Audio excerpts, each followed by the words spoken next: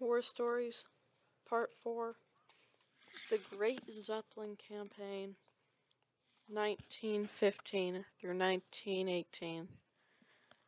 On the night of May 31st, 1915, the great dark shadow of German airship LZ-38 loomed over above the clouds of London. The size of an ocean-going liner, it sailed through the sky at a steady 80 kilometers per hour, 50 miles per hour. Four powerful edges made such a defending drone. Conversation between the Captain Erich Linzar and his crew was almost impossible. Though gaps in the clouds, the city could be seen clearly enough. Londoners were not expecting any kind of attack, and the lights of the West End streets and playhouse blazed brightly below. The capital's inhabitants felt perfectly safe.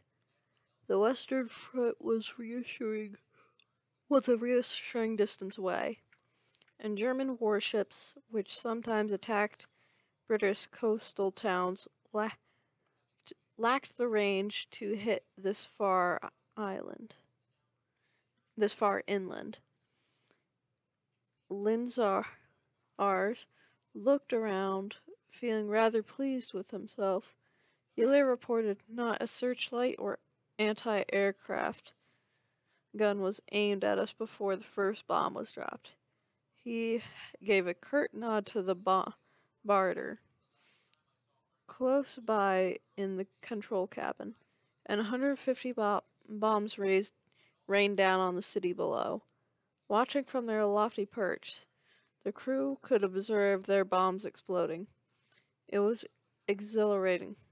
It was an exhilarating display. Fires broke out and buildings collapsed.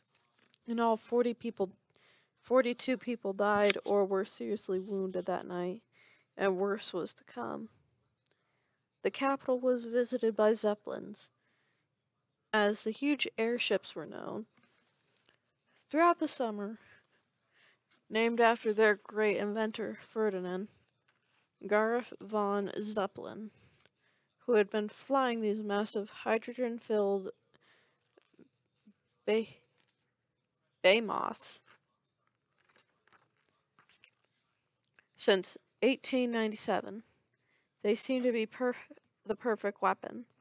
Londoners grew to have these sinister raiders.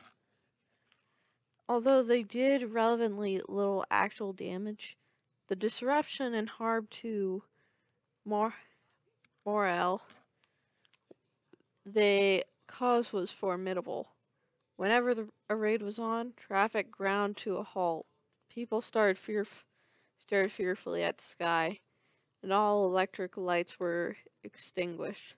When the bombs began to drop, people crouched in alleyways and cellars. They whispered in dread in case their voices carried up to betray them. They were even afraid to strike a match to light a cigarette, in case the fire caught the attention of the Zeppelin bombarder. Despite its huge size, the Zeppelin was almost invulnerable. Its main opponent, the fighter plane, could not fly high enough to attack it.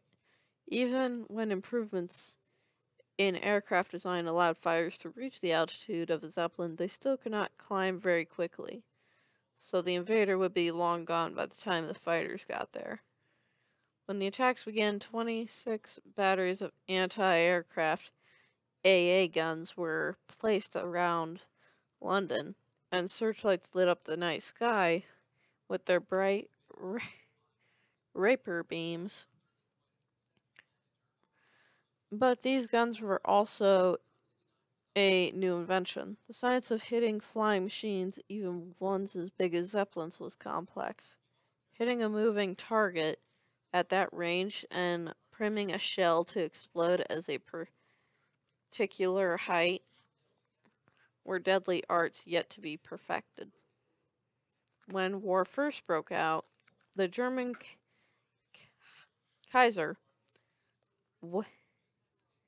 Wilhelm II would not allow the Zeppelins to be used over England.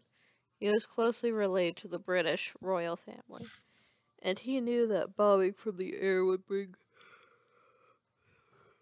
civilian casualties and severe family disapproval. But it soon became apparent that the war would not be over quickly.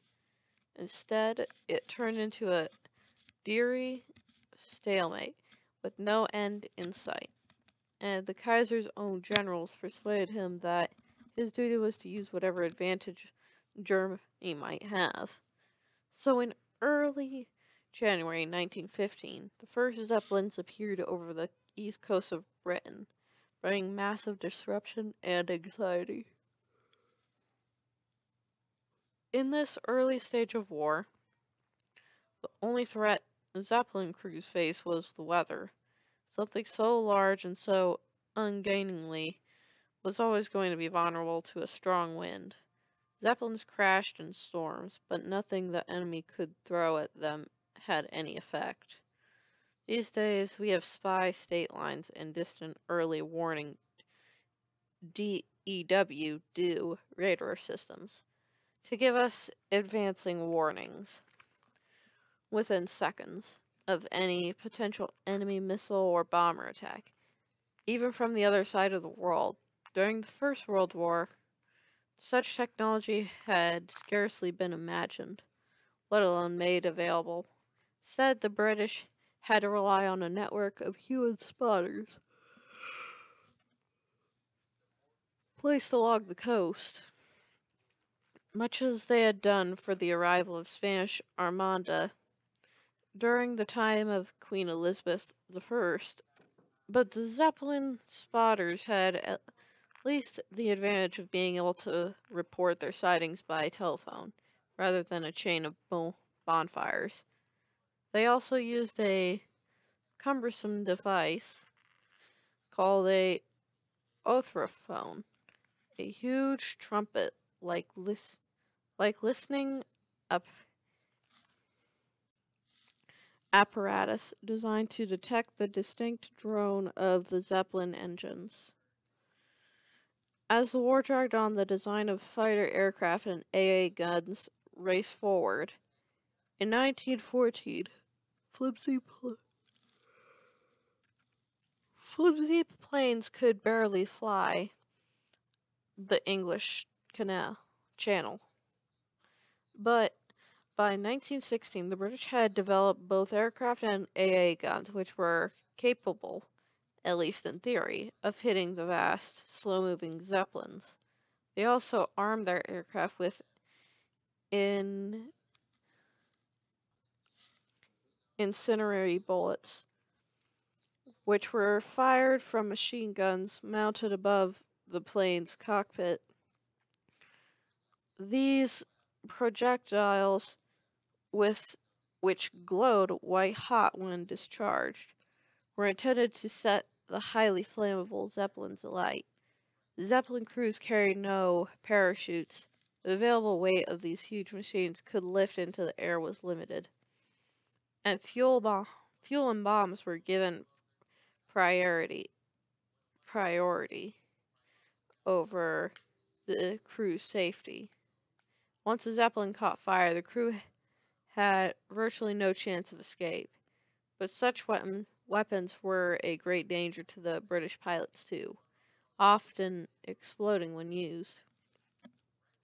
As Zeppelin crews reported near missiles and lucky escapes from anti-aircraft fire on the ground, it was quickly decided that night attacks would be safer. As it turned out, they were also tremendously harmful. Curiously, it was the threat of attack more than any actual damage done, which caused the most harm. If Zeppelins were detected in the night sky, the order would be given to extinguish all lights below. This blackout, as it became known, caused huge disruption and inconvenience, especially to factories and other local industries. But the blackout also effective. Zeppelin sent out huge, powerful flares, hoping to find their way by briefly illuminating the land below. But launching such devices gave their position away to night fighter pilots and vigilant AA batteries. As the Zeppelins became more vulnerable to attack, they adopted more effective methods of defending themselves. Machine guns were mounted on top of their vast hulls. Manning them took special courage and stamina. A gunner would be tethered to his precious position, exposed to both machine guns of attacking fighter planes and freezing high-altitude temperatures and air currents. If he was injured or overcome by either, rescue was impossible. One ignition device employed to protect the Zeppelin crew was the Cloud Car, shaped like a fairground rocket ride. The car and its single passenger would be lowered from the interior Zeppelin by a long cable that would dangle its load, 800 m, half a mile below. The idea was that the Zeppelin would lurk inside thick clouds, safely concealed from air and AA attack, while the Cloud Car dangled in the clear air beneath, too small to be seen in the vastness of the sky. Its passenger, in communication with the Zeppelin via a telephone line, would then direct the ship towards its target. It was a hair-raisingly dangerous job. One Cloud Car passenger was dashed to death on a cliff when his Zeppelin flew too low over the coast. If the cable jammed or snapped, the Cloud Car passenger was totally at the mercy of any enemy warplane that might spot him. And yet, he could also be hit by bombs dropped from his own Zeppelin. Yet, despite these additional dangers, there was no shortage of volunteers for Cloud Car duty. Astonishingly, this was mainly because its passenger was allowed to smoke, an activity expressly forbidden in the Zeppelin itself. With its highly inflammable hydrogen package fuel usage. For almost 2 years, the Zeppelins were able to roam at will over Britain. Their greatest foes, the weather, and their own occasional structural failures. But on September 2nd, 1916, everything changed. That evening, the crew of German airship SL-11 and Lieutenant William Leafy Robinson, a pilot of 39 Squadron of the Home Defense Wing, Royal Flying Corps, were about to earn their place in history. As the wet and dreary day drew to a close, 16 airships from the German Navy and Army services took to the air and began their long journey through the darkening skies over the North Sea. This was the largest fleet of airships so far assembled by the Germans, and their target was to be the British military headquarters in London. Not all were Zeppelins. Half of the fleet had been manufactured by the rival airship firm, Schuit-Lanz, who made their flying machines with wooden rather than light metal frames for the British. For the British, however, such differences were academic. The Schuit-Lanz airships were equally formidable. SL-11, for example, was 174 m, 5,700 feet long, and 21 m, 700 feet high. It could carry a similar number of bombs. Robinson and his fellow pilots had a new anti-Zeppelin weapon to their arsenal, although it was one they had very little confidence in. The British had been using incendiary bullets against airships for as long as they've been trying to shoot them down. However, to date, these bullets had proved ineffective. New, more powerful incendiaries had been developed, but so far the results had been disastrous. The new type of bullet was prone to explode in the weapon firing it, and almost 20 British airplanes had been destroyed trying to use it. As night fell, radio operators at listening stations picked up a noticeable increase in German wireless communications, suggesting a massive raid was in progress. Spotters along the coast were informed and began to scan the skies for any incoming airships. By 10 o'clock that evening, the airship fleet had been detected as it approached the Norfolk coast. The massive sound of these combined engines hinted the size of an attack. London AA gun batteries and airfield were alerted. London AA guns, batteries, and airfields were alerted. Over on Stutton's Farm Airfield, 30 km, 20 miles, southwest of London, Lieutenant Robertson prepared his BE-2 biplane for takeoff. These lumbering two-seater planes were normally used as reconnaissance aircraft, but their wide wings were powerful engines enabled them to fly higher than many of the faster, more agile fighters in the Royal Flying Corps. As the BE-2s, earmarked to intercept Zeppelins, usually only carried one crew member rather than two. The lack of extra weight helped the plane climb higher. Still, Robinson headed off into the moonless sky just half past 11.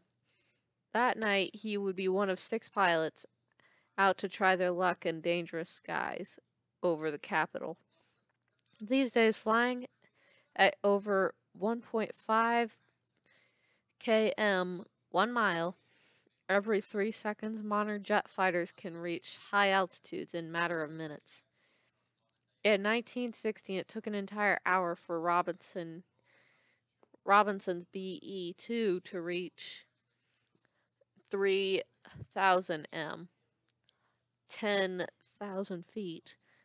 Peering through the velvet sky, hoping to spot a looming black hole, he could see nothing, even switching off his engine in hope of hearing the approaching airships. Just 1 in the morning, while flying over the docks at Gravesend, Robinson spotted a Zeppelin, the LZ-98, turning into attack. He unleashed a hail of bullets onto the vast body of the airship. Nothing happened, except that soon the crew realized they were being attacked. They executed a standard Zeppelin procedure. The LZ-98 rose swiftly in the air, way out of reach of the BE-2. But just as Robinson gave up and turned away, he caught sight of something else lurking in the clouds below. A searchlight had illuminated another ship. It was the SL-11 returning home after dropping its bombs on the northern suburbs of the capital. Half an hour earlier, the airships had been focused of most anti-aircraft guns of the north and central London that they had failed, but the volume of fire bursting around the SL-11 had convinced its captain, William Scram, to turn his giant ship around and head further north. As Robinson wheeled in to face his enemy, the SL-11 vanished into a bank of clouds. 20 minutes passed. Then, just when he was Contemplating returning home before his fuel ran out, Robinson spotted the airship again. AA guns were firing up at him, and searchlights occasionally caught the hole in their beam.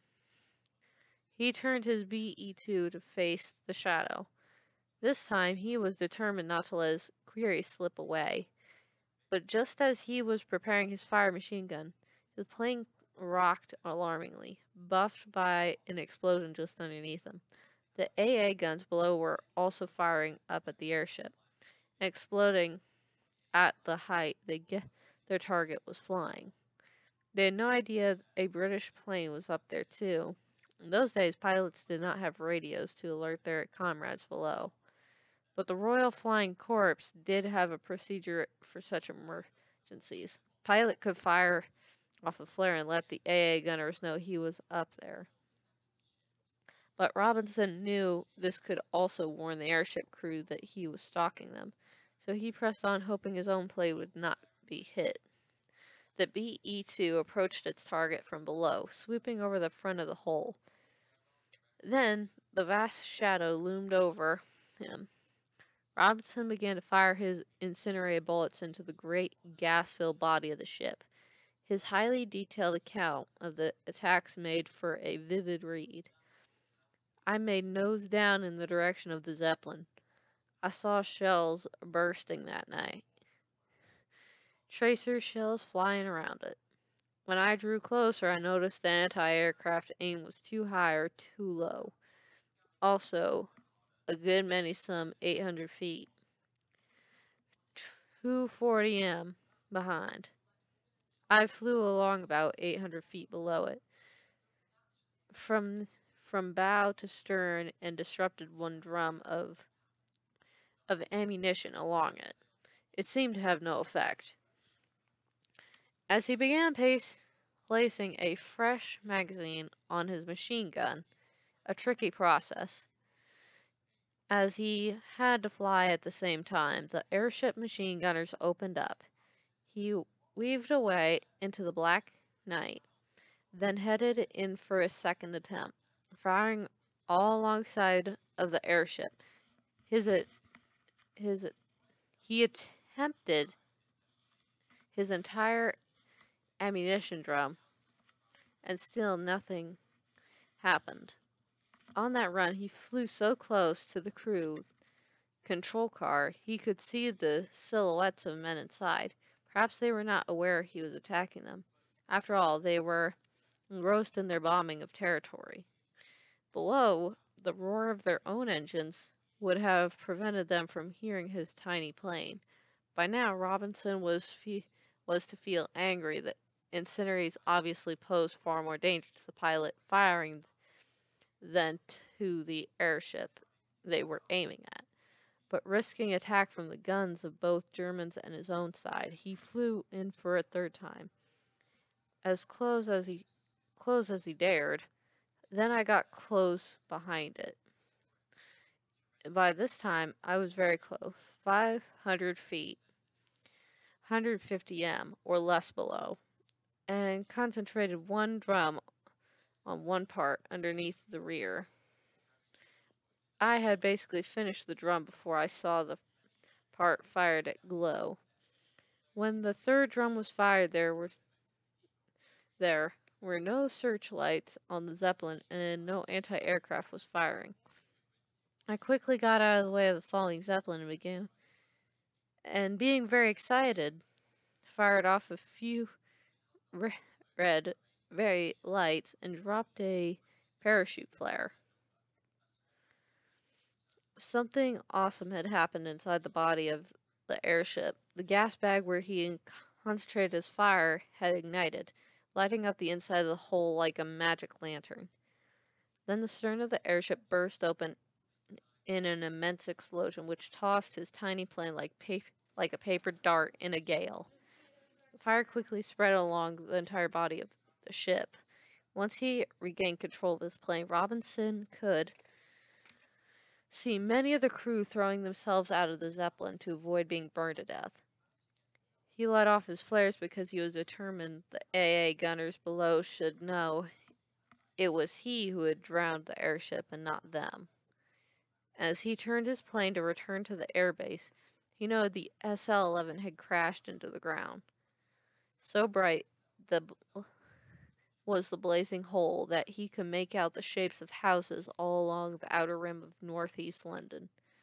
Robinson had proved it was possible to down these huge machines, despite the early hour. All over London, people rushed out into streets to sing and dance. Church bells rang, sirens wailed, ships and motor horns tooted.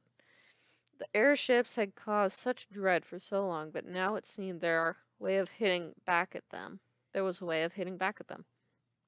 For the German airship cruise was still approaching the city over the flatlands of Suffolk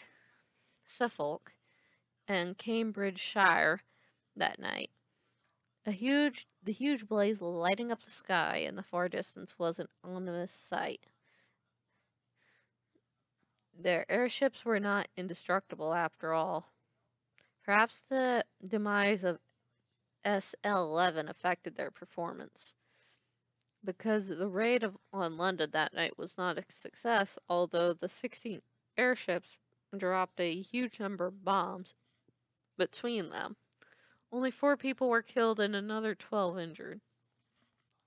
Damage to buildings was put at 21,072 pounds. In comparison, 16 trained airmen aboard SL-11 had lost their lives, and their 94,000 pounds airship had been destroyed. SL-11 fell to earth behind the Plough-in pub by the village of Cuffley, Hertfordshire. The next day, the village was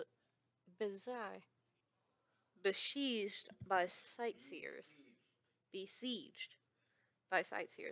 and the country lanes nearby were clogged with cars, carts, and bicycles and pedestrians. They burned out frame and tangled steel and wire, with the broken gondolas and smashed engines was a startling sight. To the side of the wreckage, a green tarpaulin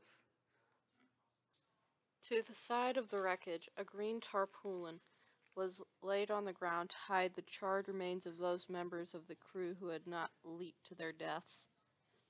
Other bodies would be found in the next few days, scattered over the countryside on SL-11's last doomed flight path. Robinson's method of attack, a sustained burst of incendiary fire at one concentrated spot, was immediately passed on to all other fighter pilots likely to encounter a German airship. Such daring deserved reward.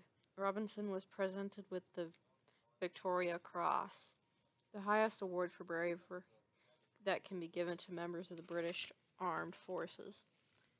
But thereafter, the fortunes of his 21-year-old fighter pilot declined. He was shot down over German-occupied France 8 months later, and spent the rest of the war in a prison camp, where he was badly treated because he had shot down the SL-11. At the end of the war, he became one of many millions of victims of a massive flu epidemic that swept through the world, and died on New Year's Eve, 1918. Robinson's victory had an impact far beyond the simple destruction of one airship. The swaggering confidence that airship's crew had displayed in their mess halls and barracks was gone. Nights away from flying duty were haunted by dreams of burning airships. Now they were no longer invulnerable. Like the gods of ancient Greece or Rome, casting death and destruction down from the skies, they were too flesh and blood.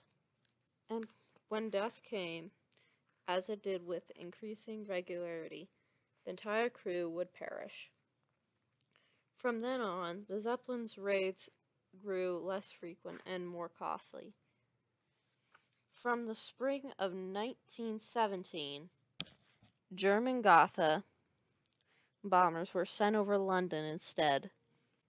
They were faster, flew higher, and could defend themselves from fighter pilots more effectively. Yet the Germans still nursed high hopes for their magnificent airships by the end of the war. The latest modeled Zeppelins were even earmarked for raid on New York. Luckily for the Americans, the war ended before such an attack could be mounted. The end of part